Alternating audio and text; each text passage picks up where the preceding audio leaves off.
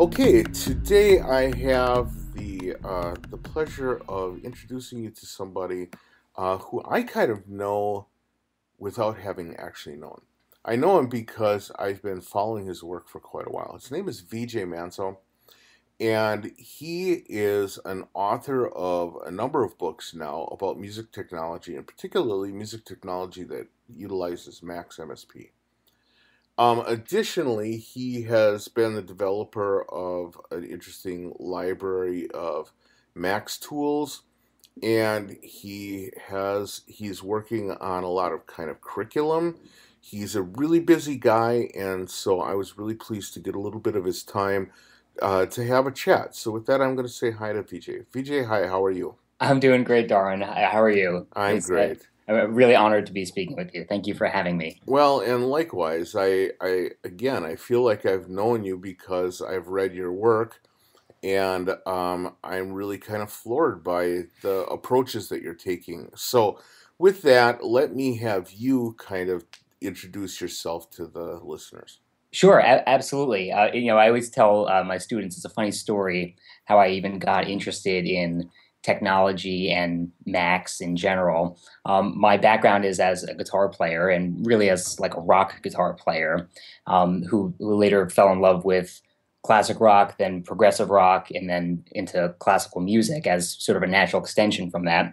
And sometime in my teenage years, I got tired of paying recording engineers to record our little project albums and whatnot. I got my first piece of software to start recording, and sort of my love of doing production things started to emphasize. I started to then emphasize, well, what can the computer do in a recording situation and then a live situation that a human kind of can't do? And that's when I first got exposed to Max. It was sort of in a synthesis class, and I guess like most Max people, I started looking at this software and said, well, what do you even do with this thing? What does one do with Max? And then I started to think about my own interest with music, and I'm primarily interested in diatonic harmony and chords and this notion of algorithmic composition. And I started looking, can Max do any of those things? And maybe it can help me explain theory concepts to some of my composition students and music students. And that was kind of my when I started falling in love with Max as a programming language. I had not programmed before, so it was entirely new to me. But I guess because of my familiarity with plugging in guitar pedals and effects processors into signal chains, Max kind of felt comfortable. And as you know, as many people know, it doesn't take very long to start learning some of the key objects and what they do. And for my interest with starting to compose and really teach about scales and diatonic harmony, chords and such. Max was great. I was trying to do things in Excel actually, which was really really funny, trying to show how like different scales were related in Microsoft Excel, and to be able to have an interactive tool like Max made it much more exciting. So it was really from that idea of starting to organize scales and whatnot into. I made a little toolkit called the Modal Object Library, which some people may have downloaded, and it was one of those things where I noticed that Max strategically didn't force people into the notion of diatonic harmony and chords and these types of things. So I just made a bunch of things that suited my needs as a composer and as a teacher, and that was it. Really, after that, I started thinking about the students that I was teaching middle school at the time, and I started thinking about the difficulty that they were having playing chords and scales and these types of things. And my objective as a teacher was to teach these concepts and get them to figure it out. And I thought, well, maybe there are some ways in Max that I could make it easier for them to play simple progressions and whatnot, maybe not even using a traditional instrument, just using the keyboards or other types of controllers for the purpose of being able to explain then what was happening, how are these chords kind of functioning and whatnot. And that idea caught on. I started then doing, I guess, what a lot of Mac users do, which is getting cool sensors and getting different types of control interfaces, patching them into these same types of systems I was developing to play chords and scales. And I started releasing these little apps for my students. We called the project Emir, and I made a little website, emir.org. And the goal there was to put up a bunch of small apps that kind of did one thing. You know, they let you play chords in the key of whatever. They let you play scales in the key of whatever, using a little color tracking thing or using a little pressure sensor or whatnot. And it was all free, and the idea has kind of stuck around, and it kind of made a bit of a platform for me to some extent to talk about these things. And that a few books later, that's kind of the short story of how I got into this world. Sure. So for listeners, let's first of all spell out that website because they're going to want to go and check it out. That's Emir, EAMIR.org, right? Correct. Yeah. Okay. So you have a massive amount of stuff on there, which is really cool and really interesting.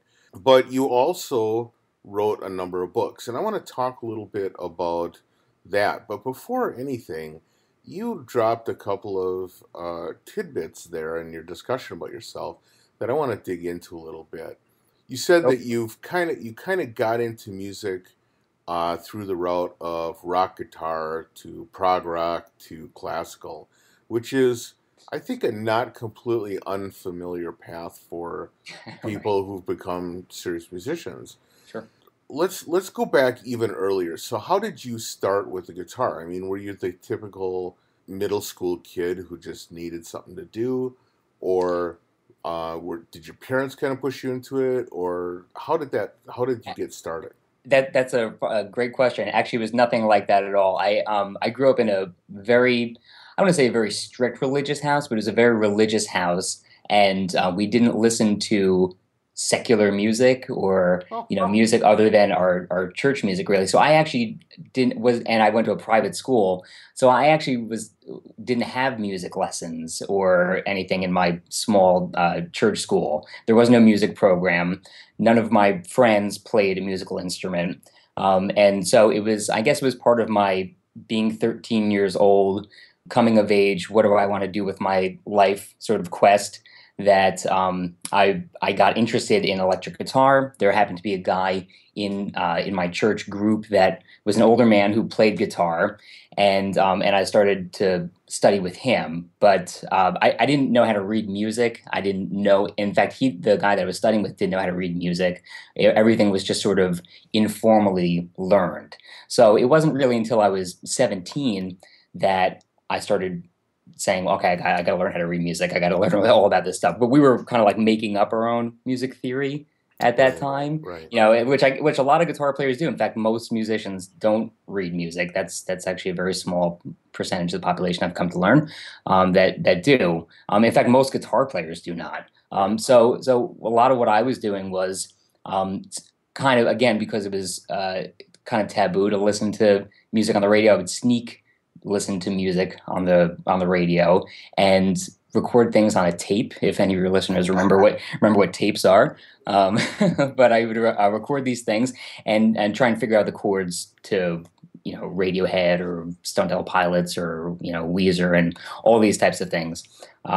It wasn't like it was in the '90s. It wasn't like it was now where you could just go on YouTube and Right. find a billion videos of kids shredding or whatever. It was much more difficult to do then. But and so we kind of made up our own. My brother, I have two younger brothers that are also musicians. They started playing music shortly after I did, and so we kind of made up our own music theory. Some of it was kind of right, but we wrote a lot of songs, and I played in a band, and that was a really great outlet for me to learn to compose and do that sort of thing. You and I kind of share this background in common. I too grew up in this really religious background, and one that kind of kept you away from an immersion in to pop or rock music. And so the result, I think, is that by the time you actually discover it, you end up really hungry and you end up enjoying all kinds of music. because it's all strange and it's all almost equally weird, you know. Oh, absolutely. I totally know. I totally know. Yep. And so I'm also curious then when I run into other people that went through this track, how did your parents feel about you getting into music, and how do they still feel about it?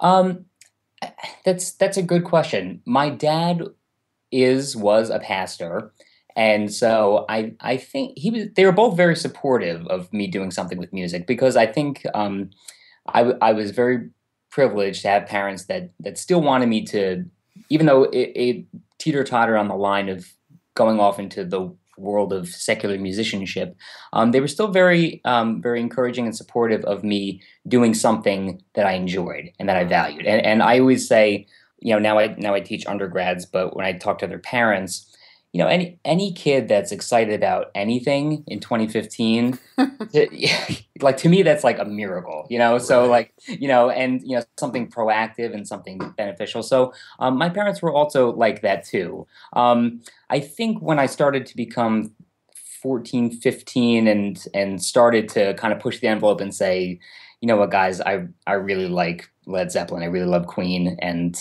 I'm gonna start listening to this sort of music. They were I would say they were liberal enough to say, all right, he's becoming sort of an adult type person. They didn't completely squash it like they did when I was, parents can be protective, so Yes. they didn't want me to be exposed to, a lot of the crazy things that were happening when I was 9 years old, 10 years Right. old, that sort Right. of thing. So, but I did play in my dad's church music team for many years, and the music that we wrote was not violent. It didn't really promote anger or anything like that.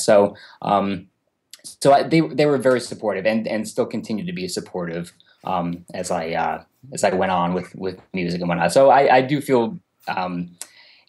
It's that's not the typical path, for people who it can go another way, Oh, for sure. Right. people, in that scenario. So Well, it that's was, great, and it's cool to be able to have that because I mean, for some people, certainly taking that path sort of cuts the cord with family, and that can be a really difficult path to take. You know.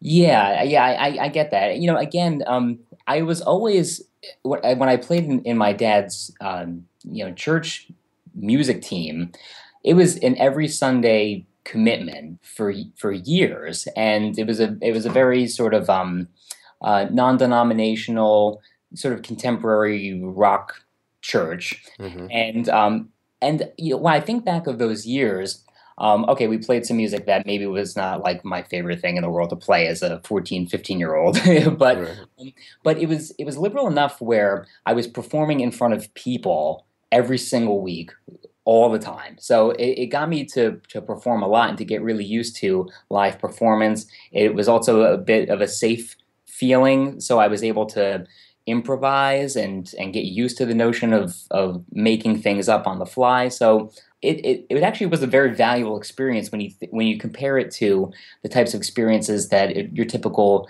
K through 12 teacher might try to create for their students, like 2 or 3 performances a year, and Right. maybe you encourage them to play a gig for a community center or whatnot. Growing up in the type of environment that I did, we performed all the time, all the time. So it was actually very good to mess up on stage and in it with a safety net, and try things out. And when I started getting interested in technology in live performance, it had its roots in the things I was trying to do in my church. The playing with tracks, for example, with backing tracks and triggering loops and whatnot. The guys that I was playing with were fairly tolerant of me creating noise on stage and Right. doing all of that. And again, it's things are a lot more solid now than they were in the early 2000s, when we were trying to do things with computers. There were lots of blue screens of death back then. Right. Well, it's interesting though. I hadn't really thought about it, but you're right, which is that doing that kind of performance thing. I mean, first of all, you learn sort of like the consistency of having to do something to do something every week. I think that that's valuable. I also think it's valuable though to be performing and learning about how audiences respond and how to help them respond in Hmm. useful ways, and how to become comfortable being having your own voice in front of other people. That's pretty smart. And it's also, you say that it's different from what a typical teacher might provide for their students, but it's even worse for many people who learn music, now using YouTube in their bedroom. I mean, they may be looking at almost never being able to perform. And so it's a really interesting switch up that you were provided. Yeah, yeah, it yeah, it was a very very interesting thing. Sure. So now you said that you kind of, one of the things that helped you move towards technology was kind of what you were trying to do on stage, but also your familiarity with the guitar, with the technologies you're using with the guitar. And Max eventually ended up being a thing that you found comfortable. I think that's interesting because Max, which is sort of like this box with wires connecting to it, does have a real parallel to guitar pedals, but it's like at a lot lower of a level. How did you, how comfortable were you in the going through the process of learning, and what did you personally do to learn to be a programmer? That's an excellent question. I was again when I took a class in Max, it was a graduate level class, and it was actually a class in synthesis, Where was and this at? this was at NYU, Oh, okay. and so it was actually Luc Dubois was teaching the class Small World, Way to and go, Luke. and he was demoing some aspects of synthesis, which I had known about by using different synth plugins and different synth hardware, but he was using Max to demo how how these synths actually work, by combining waves together and different types of noise sources together. And I thought that was really interesting from a pedagogical perspective. Like, all right, he's building these things kind of on the fly, and I thought that was kind of cool. So seeing him demo that live, I thought, well, what if when I was explaining, trying to talk about scales and how scales relate to each other and chords and different harmony functions in general, I thought, how great would it be if I could use this Max thing to do that? And so that was my motivator for using Max.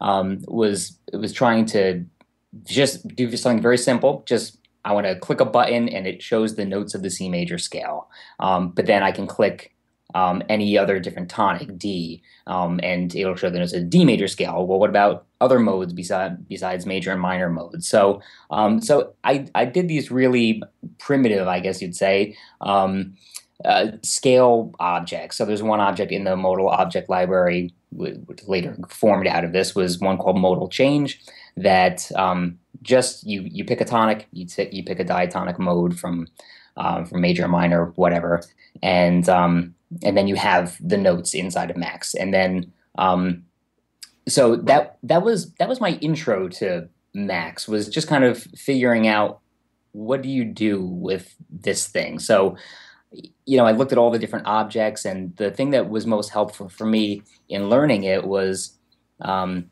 looking at the reference list. So it used to be this see also box that you would have in the bottom right of the corner of Max. I started using Max when I was first learning. It was Max 4. Right. You couldn't zoom in, so I think my eyesight is damaged at that. Sorry, man. Yeah, it's okay. No worries. No lawsuits or anything. But I that was what it was. So I found, like, for example, like I remember when I discovered the match object, I was like, wow, this is so great. And then I looked at the see also, and then I saw, like, well, there's the select object, and then there's all these other ones, and just trying to think about, well, in what different scenarios would I use these types of things. And the thing that just impressed the heck out of me with Max was that you could unlock the help files and make make new things from just by virtue of copying things in the help file. You can put them right in your patch. I thought that was such a novel thing, and I don't know of any other program that really does something like that. But it was really helpful for me to see, all right, here's a working implementation of that, and now I can string things together. Sure.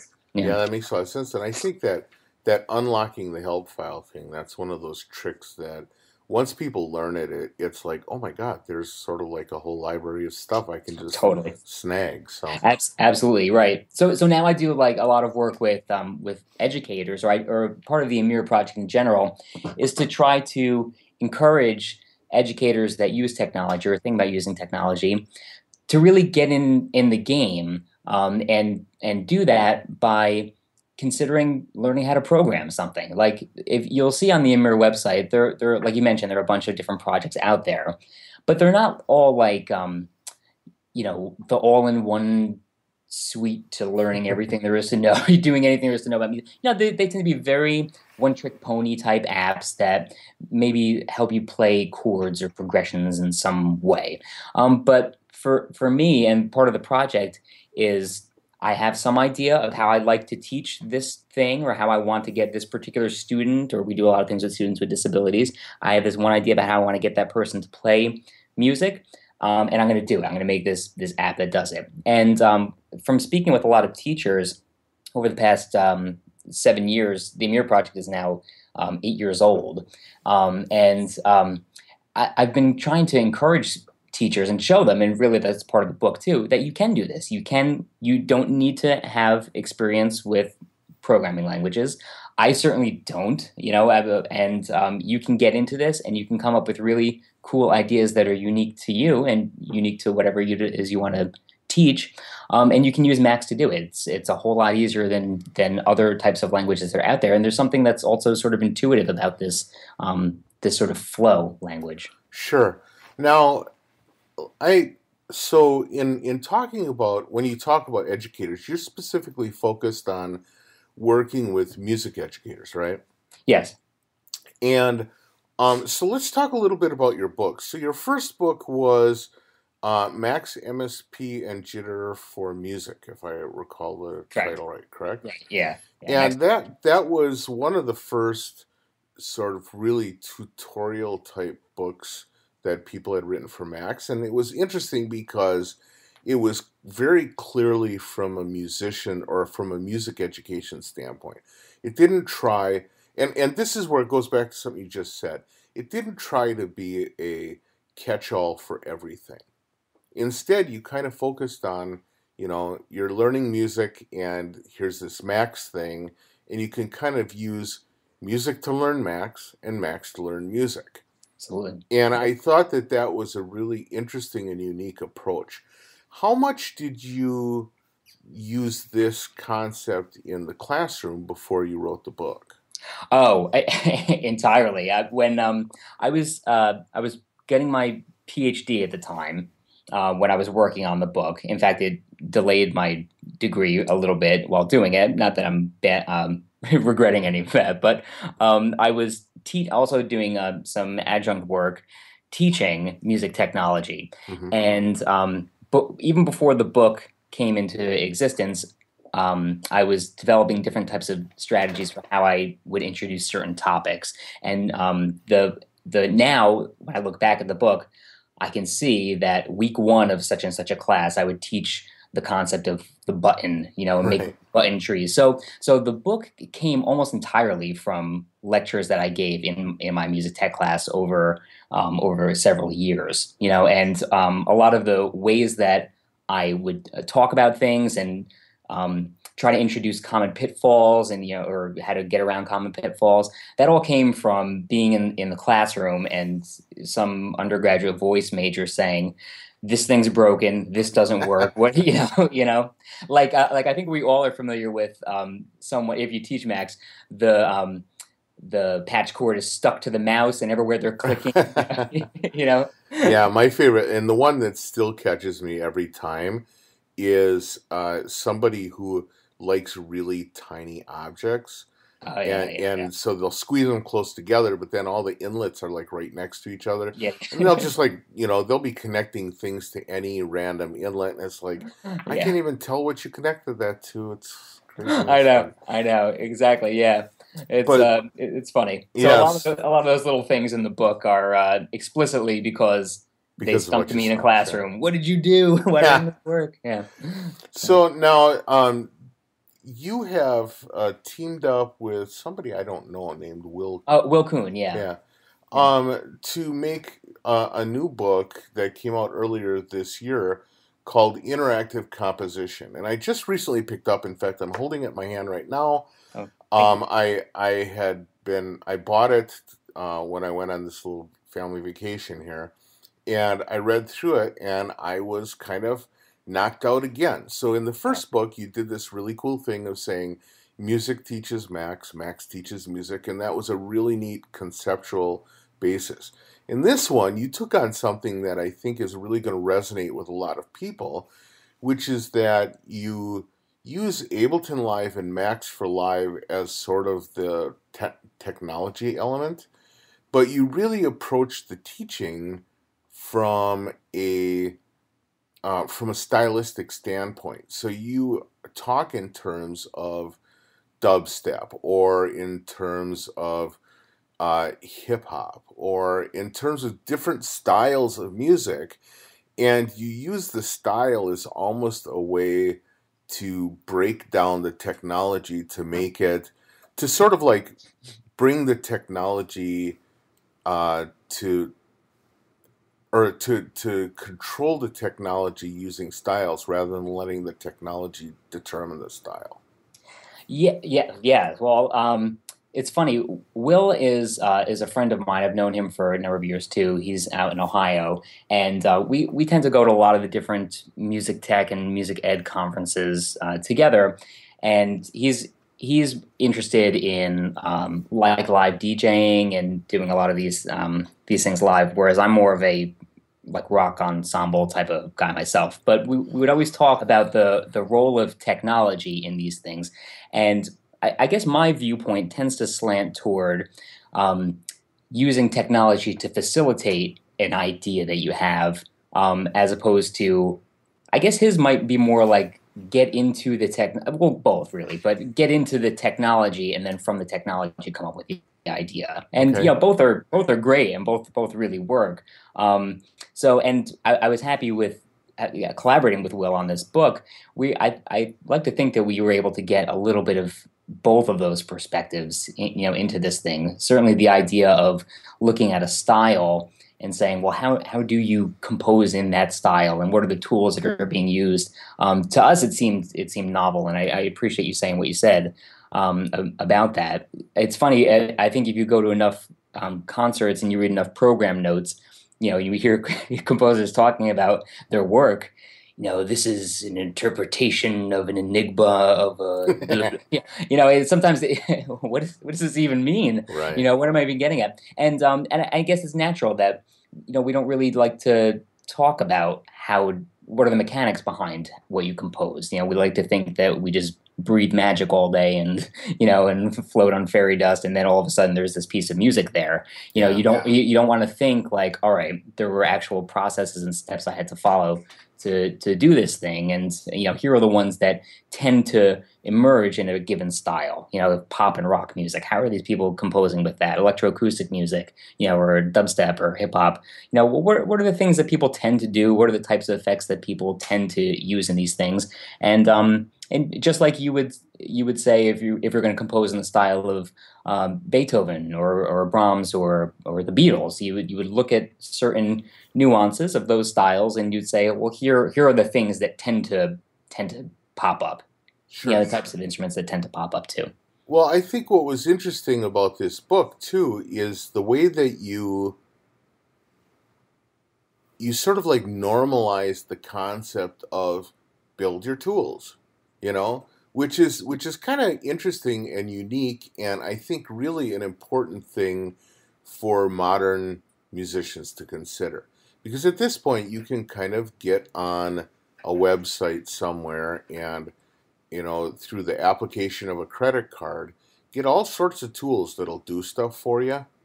But I think by saying, hey, it's not only it's not only for this coursework, but also in general, you should be thinking about making your own tools. I think that opens some really Absolutely. interesting doors.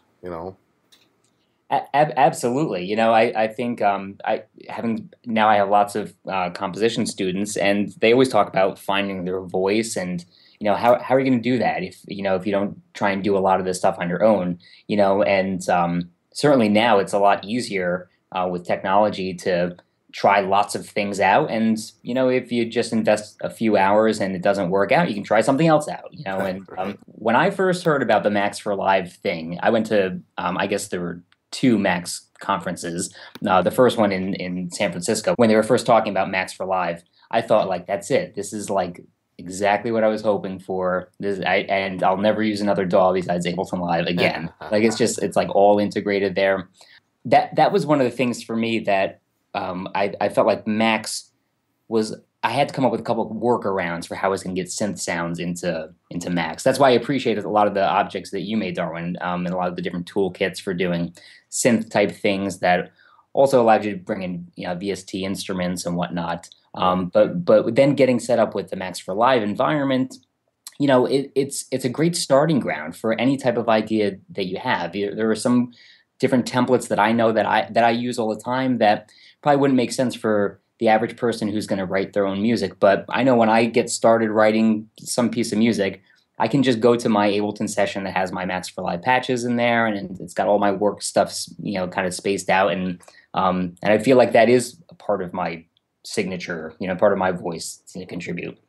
That's cool. That's really neat, and I'm really again impressed by not only the approach but the way that it helps people that read this book are gonna it's gonna change the way that they think of working because frankly most people look at a DAW and say, well, what came with it? That's the thing I can do.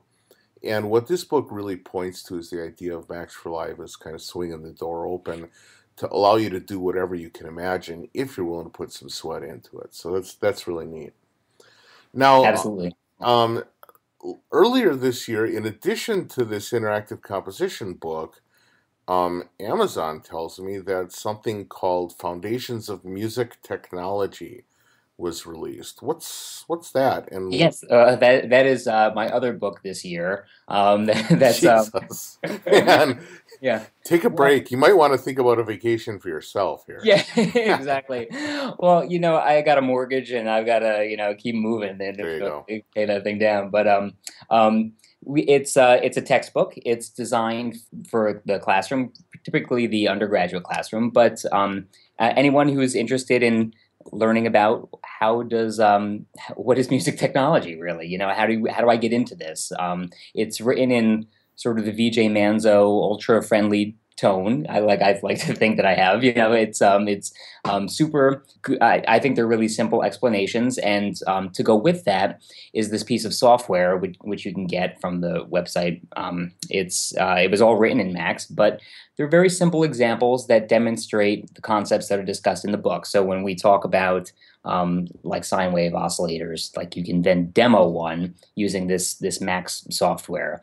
And when we talk about different types of synthesis, FM synthesis, AM, or granular, you can then just use this piece of software and go to the lesson indicated in the book, and then you've got this piece of software that you can demo these things. So the idea behind the book really was to make it my editor used the term software agnostic, Right, and so the idea was that there are tons of books out there, foundations of music technology using GarageBand or using Logic or right. using so that's for me. I don't want to be editing the book every 2 weeks when when it gets updated. Version 6.35 comes Okay, out, right? Yeah. exactly. Yeah. So the idea was I'll make the things in Max and demo. Here's what an ADSR curve looks like, and you will encounter this same type of thing inside of any DAW that you choose. But here's what it looks like. So again, teaching concepts instead of just like a piece of software. These are the types of things you will encounter in this type of recording environment. So like there's a recording illustration in this Max app, and it does the same things that a music student who's just getting into music technology will need to know. You got to arm the track, you got to select the input. You can turn all the different monitoring on, and then you click record, and that's it. So the tool and really the book talks about these concepts, and then talks about here's how you would actually make this happen. Now here's how you do it in this app. Now hopefully those skills will transfer to any DAW that you choose. I think a lot of users are familiar. If you have to do a recording session on Pro Tools and you're a Logic guy or you're an Ableton guy, whatever, you just look for the same types of stuff that you're used to seeing, and then Sure, the you see. record enable button, Yeah, the exactly. record button on the transport. Yeah, right. Exactly. Right. And hopefully the different manufacturer hasn't labeled it some new vernacular that only they know. Well, this is really interesting because, in a way, you've kind of come almost full circle because your introduction to Max was in a synthesis course that Luke was teaching, and he used Max to sort of like develop little examples, and now you're kind of doing that for the next generation. That's really interesting. Thanks a lot. Thanks a lot. Yeah, he definitely had a big influence, and it's a great way to learn, and seeing someone do that stuff live, and seeing somebody demo Max live, it takes a lot of the mystique away from it, and it's easy to open up a Max patch and oh, what's happening? All these patch cables and whatnot too. But if you break it down and the things are somewhat well organized, then you can look into what's going on and see, well, maybe it's not the most intimidating thing in the world. In fact, the Foundations of Music Tech book ends with two chapters as an introduction to Max, and the software that comes with the book, the source code is given too. So it kind of ends with students being able to deconstruct this tool that they've been using all along and see just how the patches were made. And all the stuff that I do is free, and I always give the source out for everything. So there are tons of great composers and artists out there that are also giving away their stuff. So if they are only exposed to me and the stuff that I'm doing, they at least have a lot that they can open up these patches, take a look at the guts, and see. Okay, can see what this guy did. Sure. So you go to these different music education conferences and stuff like that, and now you've developed this body of work. Do you end up sort of like doing a lot of exchanges or interchange with other educators? Is there a community of these educators that swap patches and stuff, or is it kind of everybody in their own little silo? Well, it's funny that you say that. Again, the first Max conference that I guess was had in the U.S. I remember David Z saying, "You all build the same patch over and over again." And I was just laughing because it's hysterical because gosh, I build the same patch every single day, and then Right. the guy next to me is doing the same thing too. There are always different pockets of people that are working in silos, but part of the Emir project was to, and again, in a non-profiteering way, just kind of make an environment where people who did value this certain type of application, certain type of development, where they could all get together and contribute to each other's work. So we made a development kit called the Emir SDK, which is free, which I actually talk about in one of the books. But it has the modal objects inside of it. The Emir website has become sort of an exchange where people can post ideas of this nature and post their project of this nature, and hopefully the community will then sustain that project and then make derivative apps and compile their own version of it. And here's my own tweak that has this thing in there. Wow. Well, I just looked here and I see that we've already just like burned through the time remarkably quickly. I've got about like 50 other things I'd like to talk about, but what I'm mostly curious about right now is what's next for VJ. Because you put out two books this year. I'm sure well, at the rate that you go at stuff, my assumption is you've got three more books ready or something. I don't know. But what's next? What's next for you? Well, the big thing that's happening right now is that Emir is now a registered 501(c)(3) nonprofit. So we're fortunate. The Max Objects database, for example, maxobjects.com, Matthew and Nin had been hosting that for I don't know, over 10 years or so, and they recently bequeathed it to to me and to my university, WPI. So we're trying to build up Emir in such a way that people who are interested in developing these types of apps can go to this website, get example objects, example patches, example applications, use the resources of the Max Objects database and other parts of the Max community, and and really incentivize people to make their own apps and to get involved in this type of project. So that's really what's coming down the pike. There are lots of different ways to get involved, and we're trying to encourage educators now to use this new feature called the Create a Project portal.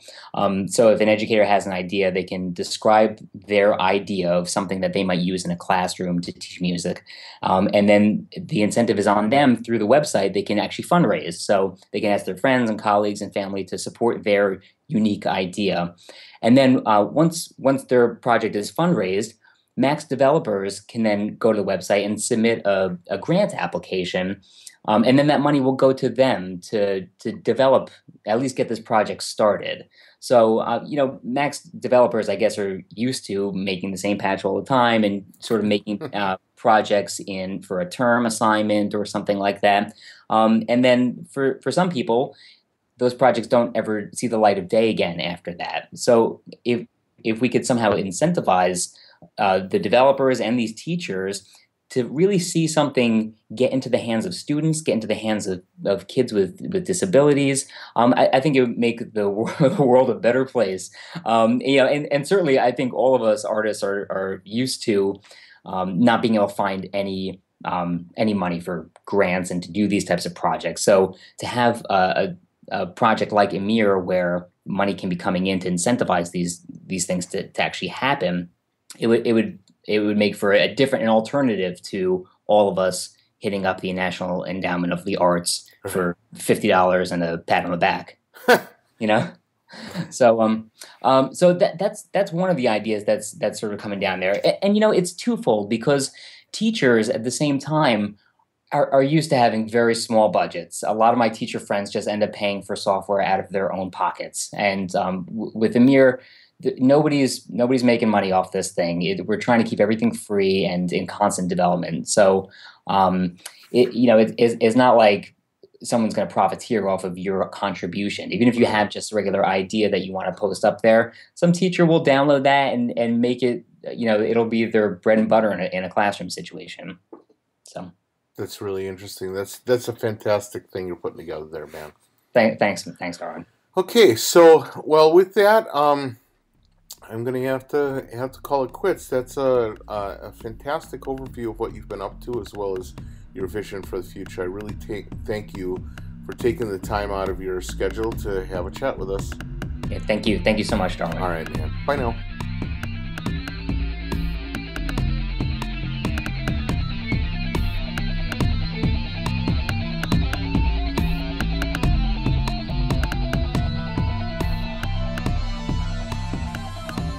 Hey all, Darwin here. I'm literally on the road. You probably can hear the road noise behind me a little bit. But I just want to thank DJ Manzo for doing a fantastic little chat. I had a great time talking to him and was pretty inspired to go over to emir.org, EAMIR.org, to check out that site. There's a lot of cool stuff there. You can also go to any book retailer, and find his books. I'm really enjoying reading them. With that, I just want to thank everybody. I want to thank my friends over at Synthopia for helping introduce the podcast to some new people. I want to thank you for listening and for sharing. Continue to share with friends, family, enemies, everybody. Let them all know. And with that, I'll check you next week. Bye.